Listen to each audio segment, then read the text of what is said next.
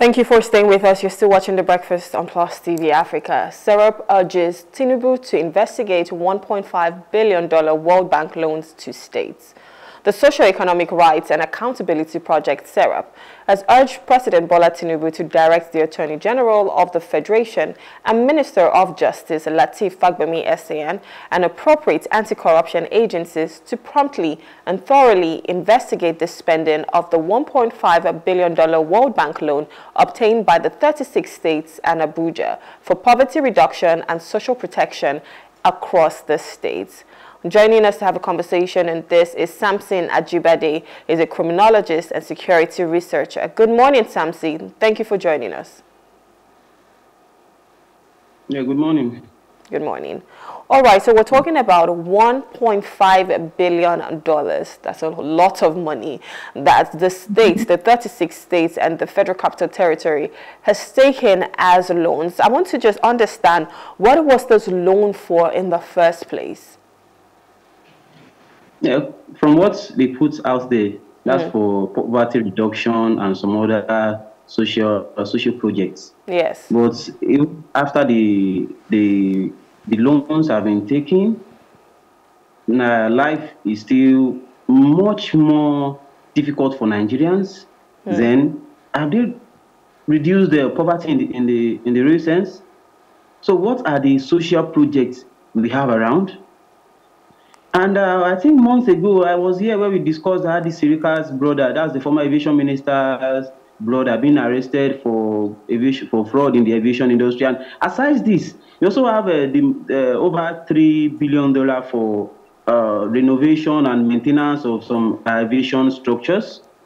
This could be one of them. You know, how the SERAP's brother has been arrested and is under investigation. But we do not even know the state of the matter presently. So this is just one of them.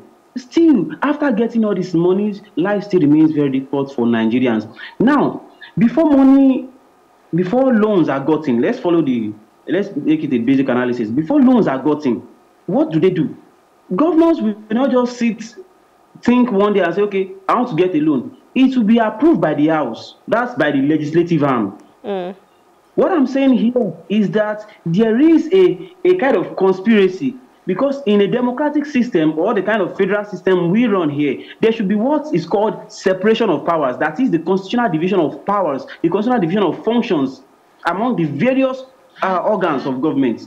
The organs of government, the legislative arm, the executive and the judiciary. When the executive wants to get a particular amount of money or loans, they would prepare a bill, a financial bill, as it is called, and send it to the House.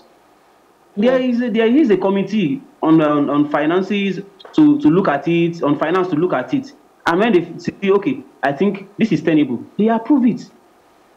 Now, it means there is what I call deficiency in our system. That after getting an approval for a loan, the loan is gotten, the House that approved it does not even have does not even have the will to track it, because there are systems there. We have committees to track those things. But the House would not even say, okay, what have they used this project for? Let us track this project. What is the position? Let us track these loans. It means every loan taken is a conspiracy between the other organs of government, between the various organs of government.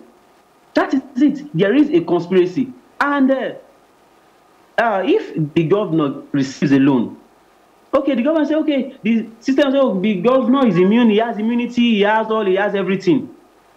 But the commissioners do not have immunity. Governors could be investigated. Then you pen their prosecution until after their tenure. However, their commissioners and those who are involved could be sacked and prosecuted while we await the end of the governor's tenure. That is it. But someone needs to pay for it. However, let's take this analogy. You've been giving out loans to a particular company, to a particular state, to a particular nation. And when you look at the poverty index rates, the position of Nigeria is very pathetic. You look at some of these infrastructure, there are mechanisms in place, even by some of these loaners, to track projects, but they wouldn't. All they want is for them to come back again and give it a rephrase that project, apply for another loan, and they get it. It means giving out loans in the first place is not humanity. It's not an act of magnanimity. It's not an act of selflessness or humanity to African states. It is a conspiracy to impoverish the African states. The reason, fraud and everything, they will still go back tomorrow. Imagine in 3 months, our debts increased by over 23 to 24 billion. And we still go there tomorrow. They are still ready to give out loans when we wouldn't even show what we did with the previous. It's conspiracy between the various organs of government. Yeah, because I always wonder, I mean, if we're not utilizing these loans that we're getting, why is the World Bank still hell-bent on giving us more loans, just making sure that we're still there under their wing, whereby they can tell us what to do? But you wanted to say something? No. Yeah. No, please. But then, so if SERAP right now is raising these concerns, I mean, SERAP is one organization, but I'm sure there are so many people out there that are raising these concerns, that why are we getting so much loans whereby we're not utilizing it, or we're not even seeing what they're used for? At this point, the government has said, okay, we're using it for poverty reduction, we're using it for social protection, which we cannot even see. Do you think this is just a case of, you know, the government taking this and corruption, which is known to have eaten so deeply, is rearing its ugly head here? Yeah, you asked a question and you provided an answer to it already. That is just it. The thing is this, you know, these nations, they want to gag African nations or underdeveloped nations. They just want to give instructions and want us to follow. That is it. Giving out loans from these banks, from these organizations, in itself is arbitrary. That is it. It's arbitrary. So when these organizations are ready to give out loans to us, it is not because they love us. It is not because they care about us. It is because they have some motives. It is because they want to give orders to us and want us to obey. It is because they have some interest in our natural resources, where maybe later on they say, okay, pay this and let us pay this, so that it will make businesses. It will make doing businesses with us much more easier and even effective. Because when you go to get loans from them, when they also want to venture into maybe natural resources, exploration and all like that, you would want to consider them and say, okay, we go to them for loans, so we can let us always be considerate with them. That is it.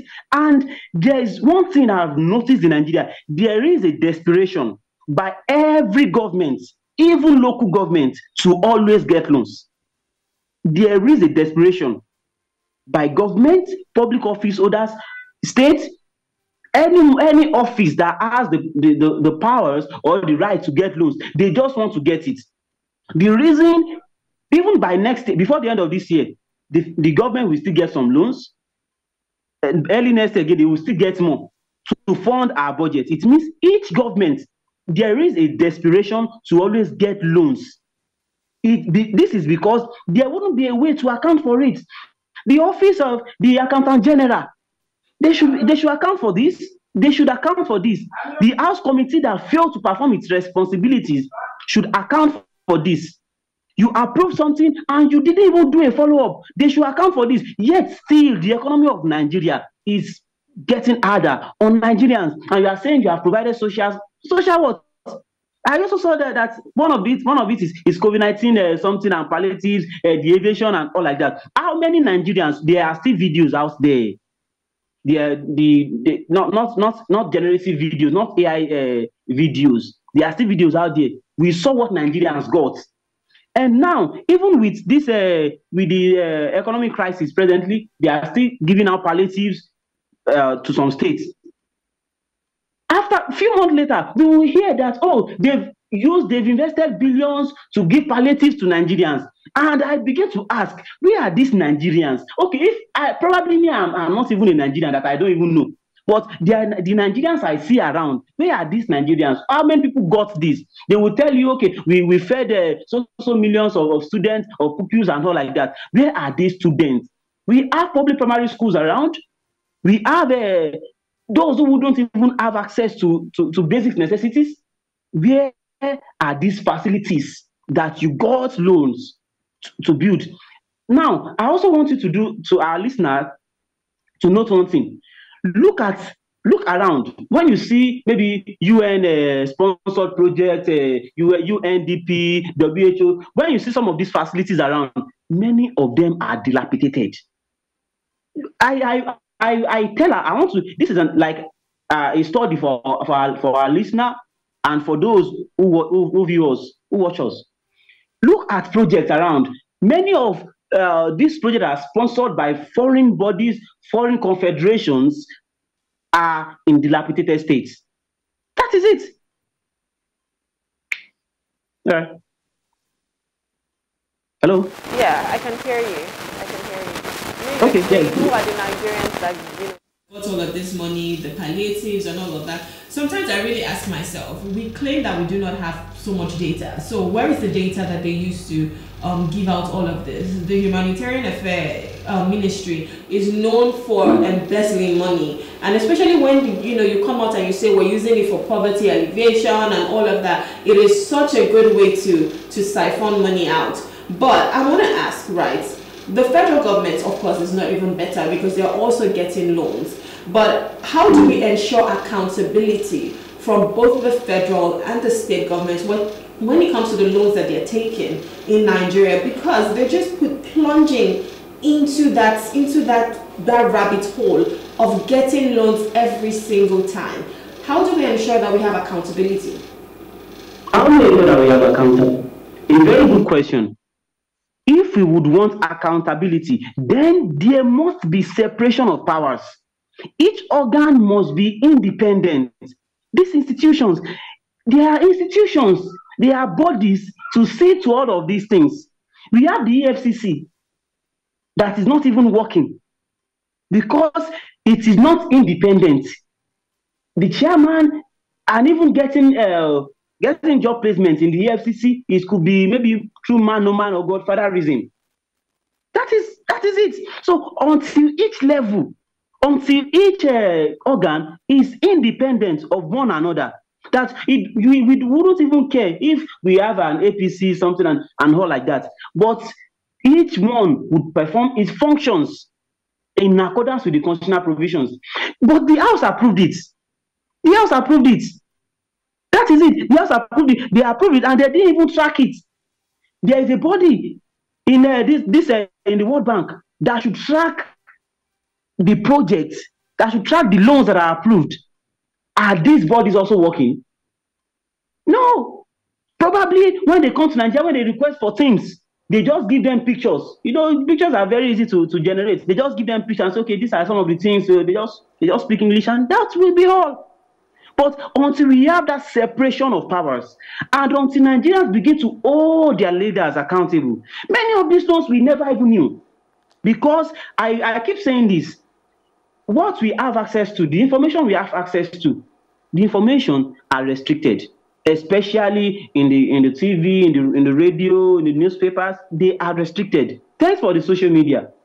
Because many of these, those who even get the loans, the ruling class, the political class, they even control the media. So they would control covertly or directly or indirectly what the media puts out there. It is what they want us to know that we would know. That is what I keep telling people. So Nigerians should begin to hold their leaders to account for every penny spent. Thanks to SERAP. If SERAP never came up with this, maybe many wouldn't have known. Many wouldn't have known. The Beta Edus, the former minister for humanitarian affairs and all, where is she today? What is the state of the prosecution? We remember the off the mic, the NDDC. NDDC corruption. Many of the top players there are still holding political offices. The $2.1 billion arms deal. What is the position of the prosecution? How many acts of corruption have we successfully prosecuted? How many have been punished?